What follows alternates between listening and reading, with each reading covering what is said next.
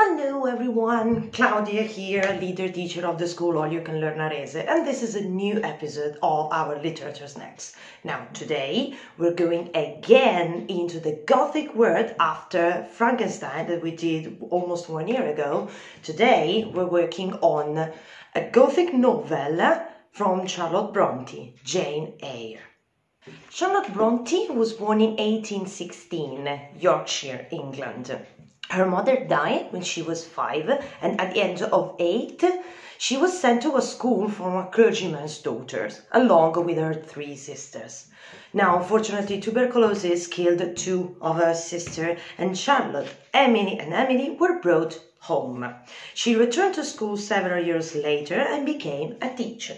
In 1835, she decided to become a governess. So she lived with and tutored the children of a very wealthy family. But not finding the experience too funny or interesting, she left the home very soon, as her real dream was to open a school of her own. So she recruited her sister for help. The project of the school wasn't exactly successful, but the literary project actually flourished. Emily, Anne, and Charlotte Bronte started publishing books under a male pseudonym. Once her book Jane Eyre becomes one of the most successful novels of the time, she revealed her real identity to the publisher.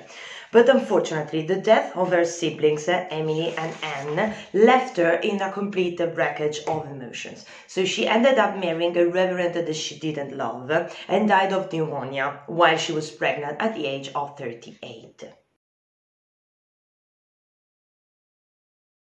The protagonist of the book is Jane Eyre, as she is an orphan raised by her cruel and wealthy aunt, Mrs. Reed.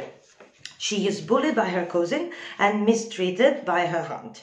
Her only kindness that she receives is from a servant, Bessie. When the apothecary suggested that Jane should be sent to school, Jane is sent to Lowood School, an institute founded by Mr. Brocklehurst. Now, Mr. Brocklehurst is a wealthy man who preaches a doctrine of poverty and privation. He uses the school funds to provide an opulent and wealthy lifestyle to his family and leaves the student of the school in a situation of cold, hunger, and misery. A typhus epidemic strikes Lowood and kills the only friend that Jane had, Ellen Burns. But on the other hand, the terrible situation of the school attracts the attention of more sympathetic group of gentlemen who remove Mr. Brocklehurst from his office, and the school becomes a good environment for Jane. She will spend 6 more years in the school as a student and 2 more as a teacher. After teaching for 2 years, Jane, looking for new experiences, accepted a governess position at the manor called Thornfield. There, she teaches a French girl named Adele, the protégée of Mr. Rochester, who is a dark and impassionate man with whom Jane secretly falls in love. One night, Jane saves Mr. Rochester from a fire, which he claims was set up by a drunk servant, Grace Poole, who unexpectedly keeps working at the manor. So Jane starts suspecting that she's not told the whole story. When Mr. Rochester brings home a beautiful but mean woman named Blanche Ingram, she expects Mr. Rochester to propose to her. But unexpectedly, Mr. Rochester proposed to Jane. She accepts immediately, but on the wedding day in the church, a man called Mr. Mason interrupts the ceremony and cries that Mr. Rochester already has a wife. Now, at this point, Mr. Rochester confesses to be married to Mr. Mason's sister, Bertha, whom he married in Jamaica, a Spanish city, when he was young, but he also claimed that Bertha has gone mad. He takes the whole wedding guest party to Thornfield, where Bertha is confined in the attic, scarring all over 4 and growling like a wild animal. Bertha was actually the cause of the fire the night that Jane saved Mr. Rochester, and the cause of the creepy laughter Jane heard now and then at the house. Grace Poole is the servant that Mr. Rochester pays to take care of Bertha. As a result, Jane flees Thornfield. After a short period that she passes begging in the street, begging for food and shelter, Jane is taking the care of three siblings, the Rivers, a man and two women. One is a clergyman, St. John, who finds Jane a job in a charity school in Morton. The news of the death of Jane's uncle arrives along with a fortune that Jane shares with the Rivers sibling as she finds out that they are all cousins. When St. John asks her to marry him and to move to India with him as a missionary, Jane realizes that she can't deny the love that she has for Mr. Rochester. So she goes back to Thornfield, where she discovers that Bertha has burned the house down, losing her life in the fire. But Mr. Rochester has saved all the servants, and he is still alive, though he is blind, and he's lost one of his hands. Jane travels to the new residency of Mr. Rochester, and they rebuild their relationship there. The book ends with Jane recounting that they have been married for 10 blissful years, and after 2 of them, Mr. Rochester regained the sight of one eye, hence he was able to see their son. Throughout the whole book, Jane is in constant fight with the patriarchy that deeply characterized England in the 19th century.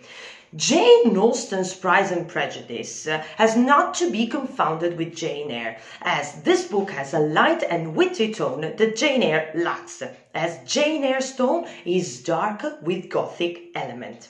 Elizabeth from Pride and Prejudice is upper class, beautiful and outspoken, so she is socially inappropriate. Jane Eyre is poor, orphan, and she speaks her mind with a decorum unusual for her status. She is socially awkward. All the 3 most important male characters in the books are misogynist at different levels.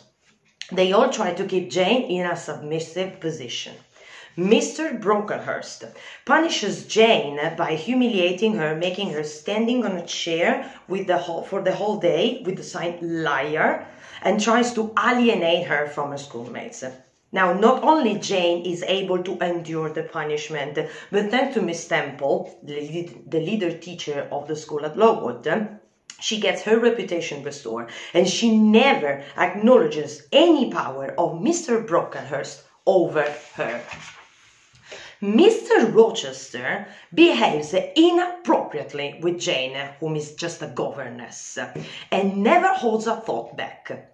His contempt for Jane's youth and inexperience of life is blatant.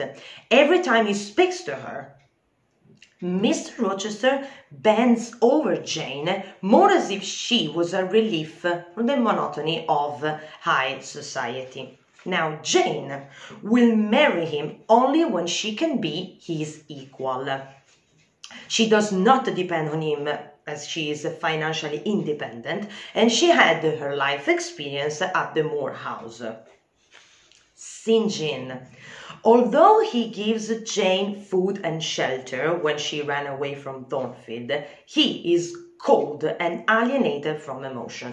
He is what in literature we call a foil to Mr. Rochester. A foil is an element that is completely the contrary of Mr. Rochester. So Mr. Rochester is passionate, and St. John is controlled and alienated from his emotion. When St. John offers to Jane to marry him and follow him in India as a missionary, he knows that she doesn't love him.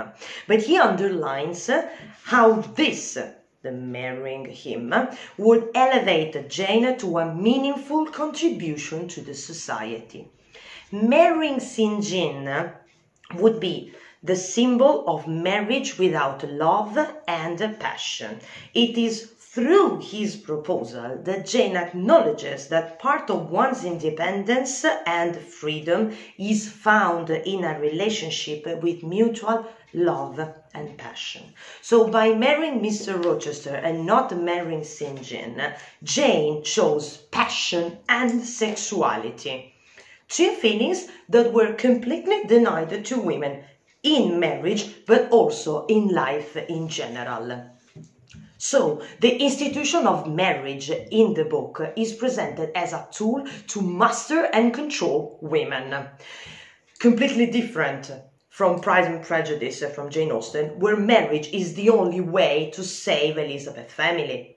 So, the two characters cannot be confounded. Bertha Mason can be seen as the symbol of how women can go crazy, trapped in a marriage where they are oppressed and controlled. Nevertheless, at the end of the book, the institution of marriage is restored as Jane marries Mr. Rochester in a situation where they are equal, love each other, and they actually live a happy life.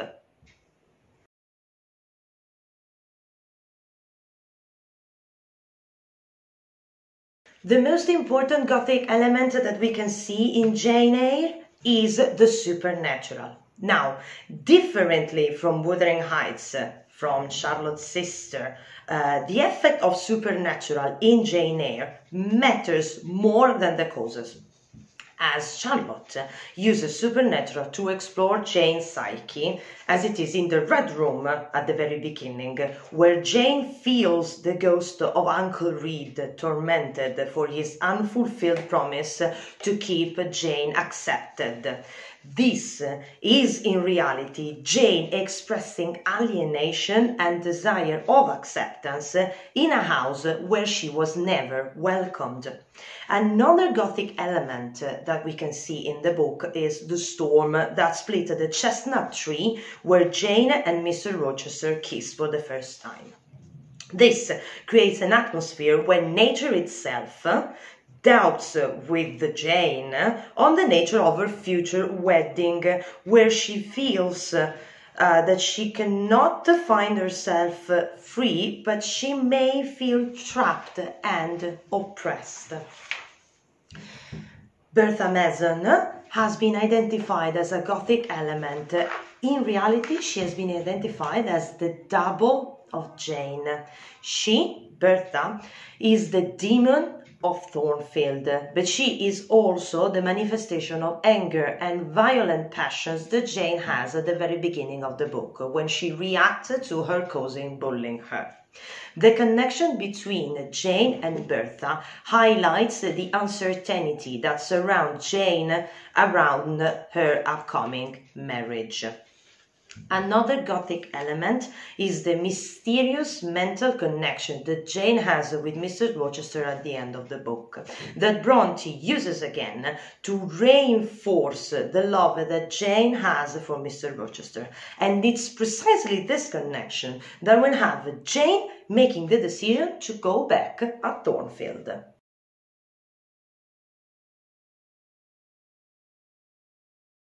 The book Jane Eyre inserts itself in the collection of books about women trying to fight patriarchy. It was the first time ever that a woman was portrayed as feeling as a man, capable of passion and strong will to fight against the odd and even beg in poverty instead of staying at Thornfield. Bronte faced several accusations of obscenity and immorality for this novel, but it led to a kind of character that is still explored nowadays, where we see Gothic elements of fiction, where we have a very young and maybe inexperienced girl choosing to discover her own love and sexuality. We can say this in the recent movie Crimson Peak, but we can also see that in the new movie of Mary Shelley's life, Mary Shelley, where she chooses to elope with Percy Bysshe Shelley and live a house full of possibility and wealth. Jane Eyre inserts himself in the category of feminist novels. along with the Jane Austen books that are deeply different from Charlotte Bronte, as we see, because one is gothic and the other ones have a completely lighter tone.